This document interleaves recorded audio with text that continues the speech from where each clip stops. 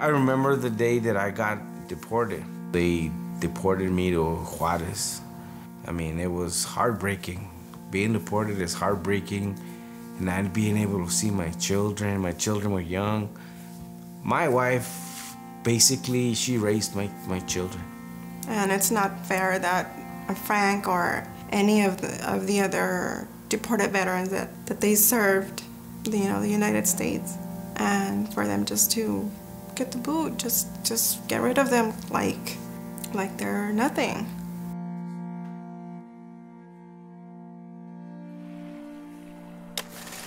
Immigrants have served this nation's military since its founding, and since September 11th, over 130,000 non-citizen veterans have been naturalized.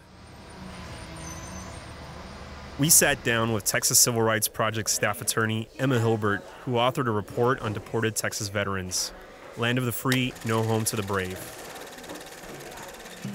So when you do enter military service as a non-citizen, there is a law under immigration law that allows you to apply for naturalization and actually do so on an expedited basis. But that process, as you may know, is actually tricky, and a lot of people fall through the cracks. People within the military don't necessarily assist people with actually getting that paperwork done.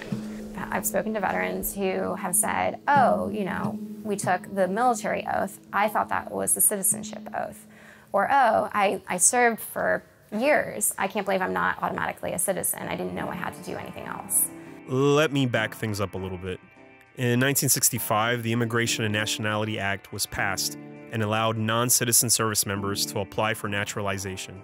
Skip forward to 1996 when the Clinton administration signed the Illegal Immigration Reform and Immigrant Responsibility Act. This widened the scope of which crimes made an immigrant eligible for deportation and reduced the amount of leeway that immigration judges had to exercise discretion in whether or not to deport an immigrant. The priority enforcement program that the Obama administration had put in place that really targeted more violent offenders, more serious crimes, was taken away under the Trump administration. And so that's why it leaves the door wide open, for example, for vets who have only a non-violent minor crime that they've committed. I'm here in El Paso, Texas, to talk to deported veteran Frank de la Cruz.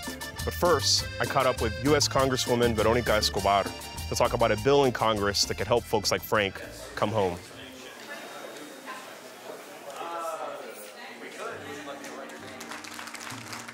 H.R. 1078, the Repatriate Our Patriots Act, is really an important bipartisan bill that's been filed in response to the alarming news of many of our veterans being deported. It would require that the AG immediately rescind the deportation order of the veterans, but they do have to meet the requirement of not having been convicted of a violent crime. The bill was carried by Vicente Gonzalez, a Democrat from Texas, and Don Young, a Republican from Alaska. Escobar co-sponsored the bill, along with Texas Rep. Sylvia Garcia, who mentioned Frank in the TCRP report in a subcommittee meeting. We must not forget the people behind these numbers, like Mr.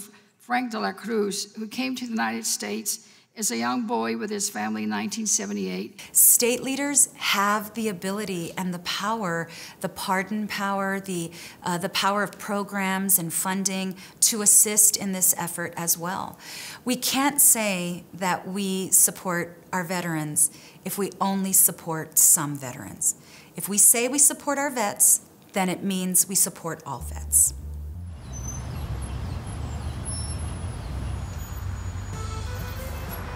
Here I am crossing the bridge into Juarez.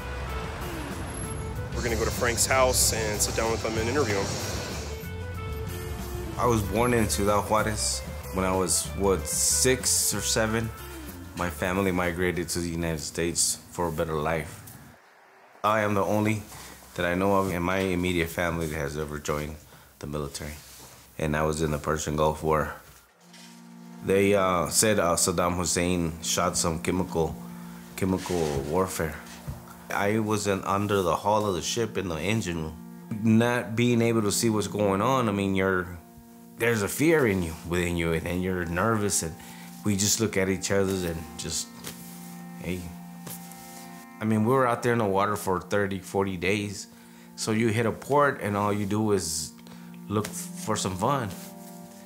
And I'm gonna tell you, every soldier, every sailor, everything we did was just go to a bar and drink. Came back to the United States, there was some sense of urgency all the time. And I just couldn't handle the anxiety, and I started drinking. I picked up 3 DWIs. On my third one, they made it a felony, which made me deportable. I never thought I could be deported because I'm a veteran, you know. I started this country, and I was legally in the United States. I was a permanent resident. I moved to Mexico.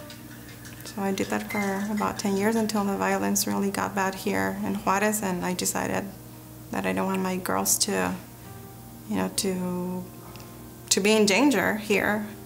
So I told Frank, hey, I'm going back home. I'm a hobbit. I don't go outside for nothing. I've been robbed a couple of times. My wife comes and goes from El Paso to Juarez, and I'm always worried about her. Something might happen to her. The crime rate is now real high. It affects him. It affects him mentally. I could see him when he calls me at night. I could hear him in his voice, you know, I'm here by myself. I don't know what to do, and just it breaks my heart that he doesn't have a good, tight relationship with his kids. They refuse to come to Juarez. They don't want to come to Juarez. Nobody likes coming to Juarez to visit. It's been hard, but I guess after so long, we're just kind of used to it. It's just the routine now. Difficult, to say the least. He misses out on everything. And in turn, my mom misses out on a lot of stuff too.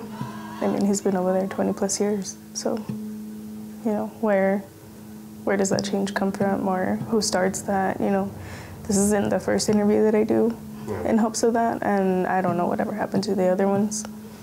I don't know where they led to, or did they make a difference, or they didn't. So I hope this does help, and that somewhere somebody's going to see this and it's going to open their eyes and be like, we probably shouldn't be doing this to veterans.